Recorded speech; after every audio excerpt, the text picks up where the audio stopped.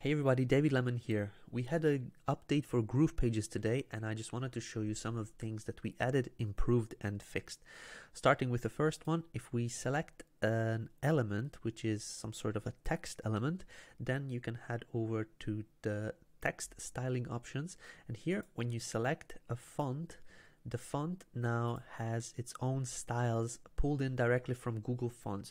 So we added on a Google Fonts API call, which make sure that all the fonts that we have, once selected, they pull in its own styles.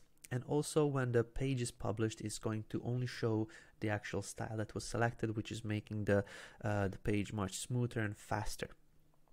Another thing that we brought back is the space cascading, which means that you can manage the space on all devices at the same time.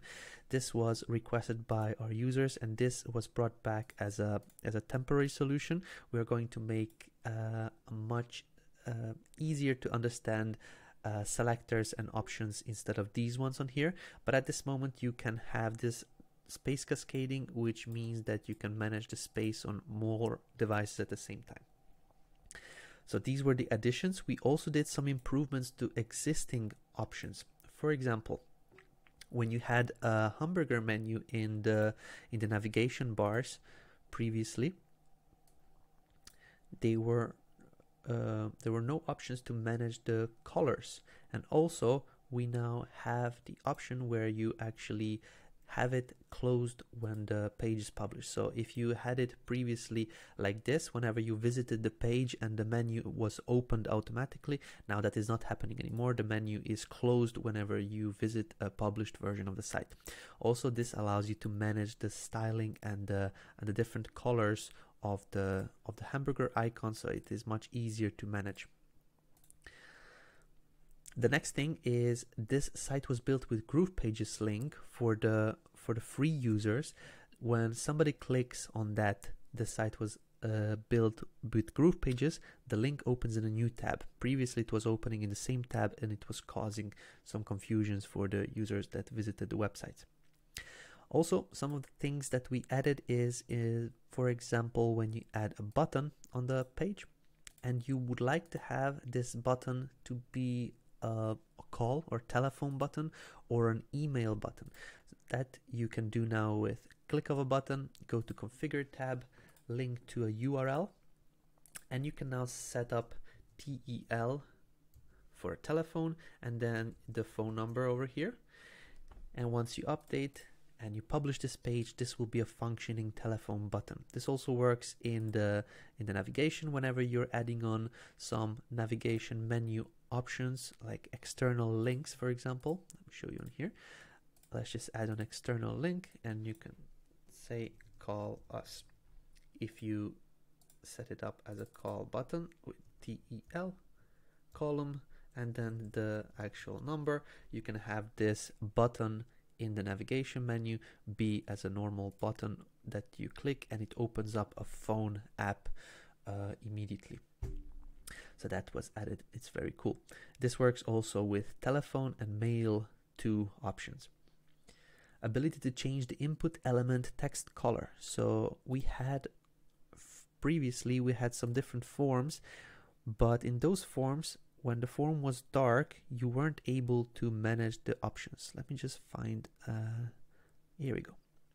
So in this menu, as you can see, we have a bright green color over here, and it would look better if the actual option over here would be white, for example. So now you can click over here to this input, head over to the text, and you can manage the color of the input box inside here.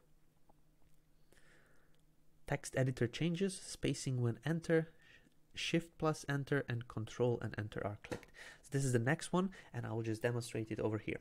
As you can see on the screen, we have a text element. If you are typing in text and you click, for example, let's just choose here. If you click the enter button, it creates a space between, and now it starts typing in a new line. However, let's just click out and click inside here back again. As you can see, this is still the same element. Previously it was actually separating the different elements when you click the enter button. Now it's just creating a space. That's one of the options when you click the enter button. Now I will click the shift plus enter on my keyboard. So let me show you what it does. When you click this one, it immediately jumps below. It doesn't create a spacing, it jumps below so you can continue typing the text. Okay, so this is the space over here when you click the enter. This is when you click shift plus enter. And now if I click command or control plus enter, it creates a new element without styling, and it basically allows you to manage it completely different from anything. So in case you want to have a green text and you want to make it bigger, and you want to also add some extra different fonts, then you can manage that all within your text editor with your keyboard. So enter is creating a space. Shift plus enter is just making sure that there is a break, but it continues to write the text immediately below.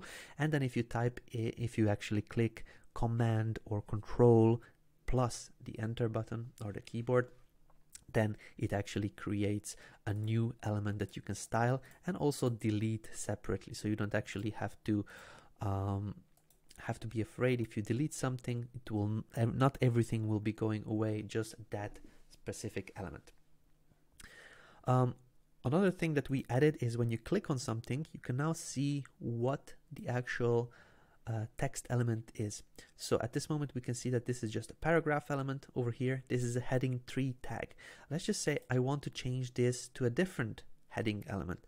Over here we added on a selector where you can choose, would you like heading 1, heading 2, heading 3, and so on. So if you set it up as heading 1 and you click out of it, now you can see that this changed to heading 1 tag, and in the code it shows up as head H1. So this is very good for SEO benefits. You can change and see all of the tags of every text element that you have added on the page, so you can also the same way change the different options.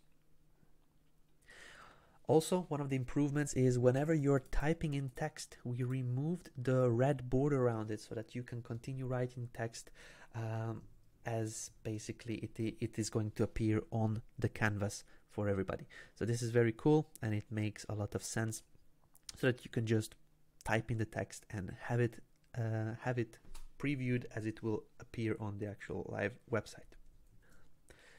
We also had the request to add immediately a default type for the animations.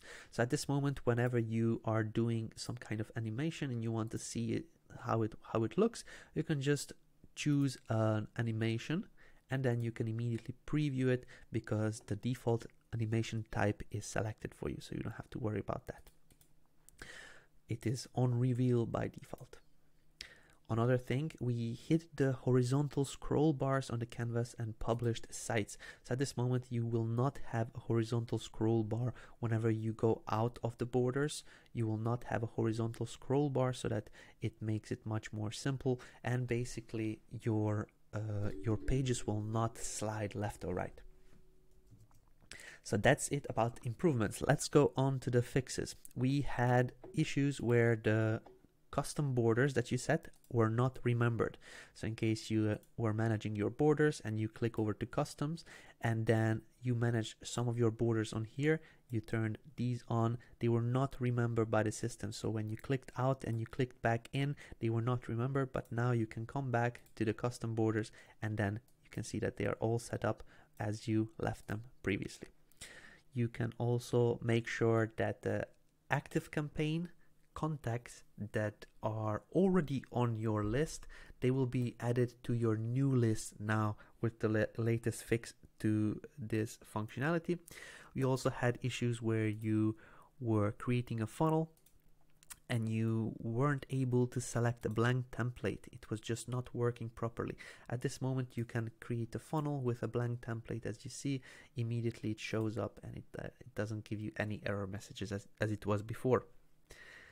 There were also issues when you were deleting some of your content on your pages. Now, the latest fix is making sure that doesn't happen again. So for example, some of the users were just deleting the container on here, and that left the actual block still on the canvas. Now if you actually delete anything from your canvas, the builder is going to make sure that there is nothing left behind. So it's going to make sure that everything is clean and that you can continue working without any leftover hidden elements. Resizing images was not working properly with the drag handles. Now that is fixed with the latest deployment. If you have an image and if you would like to modify it with the drag handles, you can now simply click on it, and then you can modify it using these white drag handles, as you can see over here. If you would like to turn something back to the previous state, just make sure that you go into sizing and put back everything to auto, and it's going to pop back to where it was previously.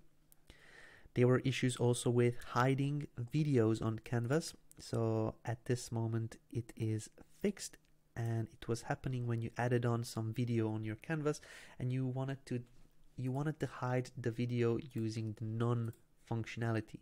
The issue was that when you went back at the later point and you wanted to make it to display, it was actually not changing, but now as you can see, that functionality is working as planned. Not only this, but whenever you are hiding something else, it was not hiding on specific devices, but now if you want to hide it only on a particular device, you can turn on the single screen override mode, and then you can make sure that this actually gets hidden only on that specific device that you select. On the other devices, it is not going to be hidden. And there were also issues with the hover states not being saved in global styles. Now, if you actually set up a hover and you create a global style from this hover effect, you're going to be able to see that without any issues on the new elements that you bring in. Sharing funnels copied over the domain links whenever you created a share link using the shared site link, and you already had your site connected to a custom domain or any kind of domain on here, the share link was bringing that information in to the person that imported the page. Those settings were showing up on here. That is not happening anymore, and that was fixed with this latest deployment.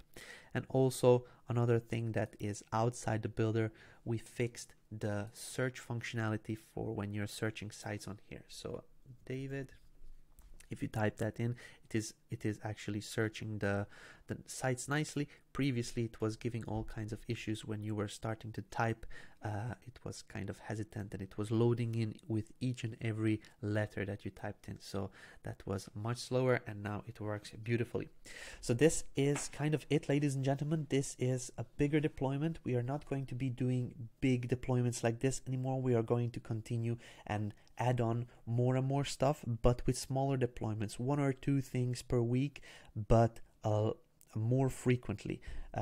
We didn't do a deployment for quite a long time now, and we had quite a few fixes that we needed to get sorted before we could do this deployment, but now we sorted those out, and you will be seeing more and more frequent changes to the GroovePages editor.